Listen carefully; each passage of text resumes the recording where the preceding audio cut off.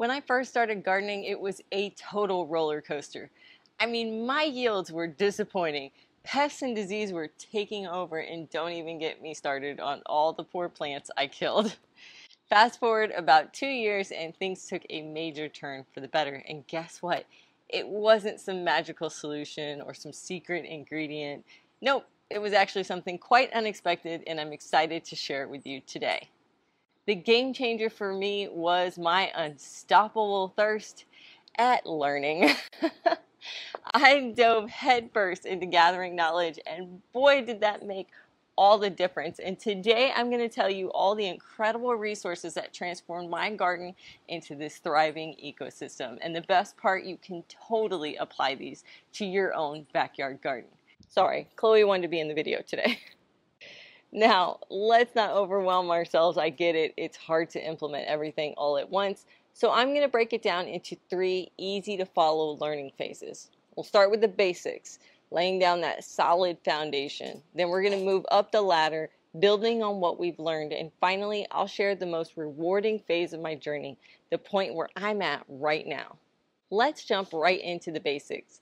These were by far my first favorite places to get information about growing vegetables here in Florida.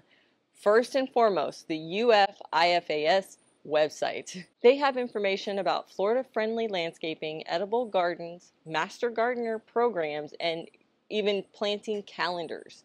So you go under the plant section and then under edibles and then under vegetables. There is a whole list of every kind of vegetable that you can grow and all the information about them, when to plant them, varieties, and how to care for them. It is a wealth of information, and it was where I first started. What I did was focus on 2 or 3 different vegetables every season and read, and followed what they said to do. Imagine that you are learning how to cook for the first time, and so you follow a recipe to the T before you start adjusting it based on your tastes. Same goes for growing food. Start with the recipe that the UF came out with, and you will have success. Don't deviate until you have made some good progress. While the website is a wealth of information, you can't ask it questions. It's a one-way street. Well, that's where the local extension offices come into play. On the same UF website down at the bottom, they have a section for the extension office by area. So just pick your county, and then they have a phone number and an email address that you can reach out to. Now, I prefer to contact them by email. That way I don't have to worry about their hours of operations, and I can send them pictures. When I first started, I was hesitant to reach out to them. I kind of felt like they might think that I don't know what I'm doing, which I didn't, but I came to realize very quickly that they were here just for us, beginners and experienced gardeners.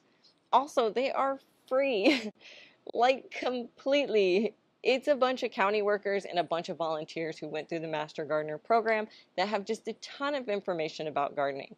I send them pictures of bugs, questions about diseases, why does my fruit or vegetable look weird. I recently sent them a picture of a worm because I was concerned that I might have jumping worms in my garden, and they confirmed that they were just normal, very active earthworms. They have always gotten back to me within a day or 2, and they are always super kind and really helpful. Use them, guys. That's what they're there for, and they really have a passion for it. Oh, I almost forgot. They also have like a test your soil kit for you. It does have a fee, but it's pretty cheap from what I remember. It takes a bit of time to get the results back, but it was a great resource when you start to get to that point. Lastly, books. I have been an avid reader since as far back as I can remember. My big sister wanted to be a teacher growing up, and I was her first student. She had me reading books before I was even in kindergarten, and I was reading novels by the time I was 6 or 7. So I love books, but I know not everyone feels the same way as I do. Thankfully, audiobooks are a great alternative if you are not one to sit and read. You can listen to them on the way to work or while you're waiting for your kids to get done with soccer practice. My favorite book to start with is Florida Fruit and Vegetable Gardening by Robert Bowden. It's a great beginner book that dives deep into each vegetable and fruit and gives some extra information than what the UF website provides. Once you've made it past the beginner stage, let's move to the intermediate level. For websites, I like flgardening.com. They have lots of information on different veggies and includes things about controlling pests and diseases, how to fertilize, soil requirements, different varieties, the whole thing. The thing I really like about the site is that not only does it give you great information, it's easy to read and understand, and the guy who runs it sells seasonal variety packs. Basically, it's a pack of seeds for everything that can grow that season. Florida-friendly varieties. They are all heirloom open pollinated, so you can save your own seed, which is that next level of gardening. If you've had struggles with varieties, try his packs because they are a great next step. Other websites are things like Facebook's gardening groups, like the Native Florida groups or the Fruit and Veggie Florida groups. They usually split them up by like North, Central, and South Florida, which is helpful since North and South can be very different and Central Florida kind of lives in the in-between. Now, be cautious with the comments of these groups. Sometimes they are super helpful and sometimes they are way off, but it is a great place to get pointed in the right direction, or at the very least it can help you get connected with your local gardening groups to do things like plant swaps and learn about the best nurseries in your area to visit. It's a fun way of making a bunch of new friends. And don't forget YouTube. Man, I love YouTube. Even before I was a content creator, I was a big consumer. And there is just something about watching someone grow a plant on video that gives you even more information than anything you could read. It's real life and it's in a video, so you don't miss any step. And you can leave comments and interact with other subscribers. I'm a huge fan. I love local YouTubers, and I fully support that you should be following someone in your area or state. I'd be tickled pink if you would subscribe to my channel. That would be awesome. But if not me, find someone locally.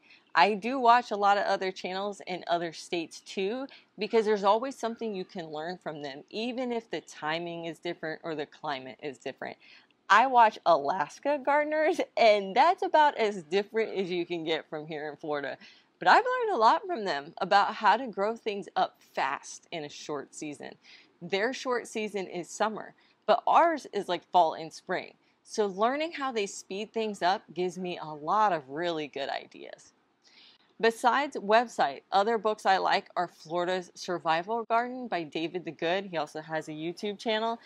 He has a really interesting gardening style. He's really into these grocery row gardens and mixing different fruits and veggies in the same row using organic methods for fertilizing and planting. It's pretty interesting. The other book I like is The Perennial Vegetables by Eric Tonesmeyer. It's not specific to Florida, but it has all kinds of great information on a ton of perennial vegetables that you can plant once and then feed you for years to come, which is pretty cool. Warning though, not all these perennials will work here, so do a little bit of research. Another really great resource that I follow a ton from is local farmers. Want to know how I find them? I go to my farmer's market in my area and just strike up a conversation. I learn so much. It is crazy. Growing organically is not easy, and these farmers, well, not all are organic, but the ones that are doing it in a large scale, and I just have to know their tricks. They took the time to talk to me about soil and pests and how they do it, and it's really a huge benefit for me. So whenever you get a chance to talk to another gardener or farmer, don't be shy. I promise that they are just like us. They are just as passionate about their farm as we are about our garden, and they usually just adore talking about it. So put yourself out there and start chatting. Sorry, friends, I had to step inside for a second because it became like obscene raining. Like it was kind of crazy. It got so dark like I couldn't barely see the camera, so I'm pretty sure you were starting to not be able to see me. Now that we're back, let's talk about the next stage of learning that I personally am at. I think this level is super interesting because instead of just reading and learning from others, you are now learning and experience from your own actions. If you've learned something new, head down and hit the like button so I know that this is something you guys are interested in or found helpful. Now, I don't talk about my faith a lot on this channel, but when I was thinking about this video, this Bible verse popped in my mind. I understand not all my viewers share my same faith, and that is perfectly fine, but I think you will still get something out of this. So the verse goes, it's on Romans 1:20. By taking a long and thoughtful look at what God has created, people have always been able to see with their eyes as such can't see eternal power, for instance, and the mystery of his divine being. So nobody has a good excuse. If that version doesn't sound super familiar, it's because I'm using the Message version, which is just an easier way of reading the Bible. So basically, what that means is that by observing the physical world, you can see the work of the Creator, and it can't be denied because of what He has created is so big. The reason I bring this up is because sometimes in all the learning and reading and studying, we forget that our own experiences and observations are a type of learning that we can build new assumptions and theories from. Your garden is unlike any other garden anywhere because your specific space is unique. It's what we normally call a microclimate. Even my next door neighbor would experience different outcomes in their garden than I do because of the shade the trees create or the different plants we grow that attract different types of bugs and pollinators. Nobody is going to be able to tell you how to improve your specific garden except for you to some extent. So how do you do that? How do you form these new theories and assumptions? Let's head back to middle school and break out this scientific method. Observe, question, theory, predict, test, assess, change, and repeat. I'll give you an example. Watermelons have been something I have struggled with for several years, but I made progress every year using this methodology. When I first started, I used what I knew, which was that watermelons love to grow when it's hot. So my question was, will they grow in Florida summer? My theory was that our intense heat could help them to grow faster and ripen quicker than other places. I predicted that I could harvest watermelons 14 days earlier than what the packet says because of my theory. Then I tested it, and that did not happen. My plants were destroyed by fungal disease and pests, specifically the pickle worm, and then of course powdery mildew was everywhere. My assessment was that even though our summers are warm, they are also very wet and humid, leading to a higher rate of disease and pests. I decided to change one factor at a time. I wanted to focus on the disease first, so I changed the growing time to spring, which is still very warm, but it's our drought season, so the rain is minimal. I grew them the following spring, and the plants made it to maturity and started setting fruit. I knew I was on to something. Now I knew that spring was a winner for me, so then I moved on to the pest pressure issue. Each time I grew them, I adjusted just one thing at a time. I've done this with just about all my plants. Some I've been able to figure out their best growing conditions in my garden, and some I'm still working on. But each season I'm getting better and better. Now you can't do this with every single plant in the garden on one season. That would just be too much going on. Start with 2 or 3 plants and make a goal to adjust just one factor based on what you currently know and what you are observing. The nice thing about this method of learning your own garden is that when things go wrong, you don't blame yourself or the scientific method. You blame the variables. Then you change them and test if they improved the issues. It's all learning. It's not failure. And I love that frame of mind. If you have other resources that you regularly use to learn more about gardening, head down in the comments and leave a note. I think this will be an awesome way for all of us to share our knowledge and experiences. If you want to watch a couple more of my videos, I'm going to pop them up right here. You could check those out between now and my next upload. Happy gardening, guys, and learning.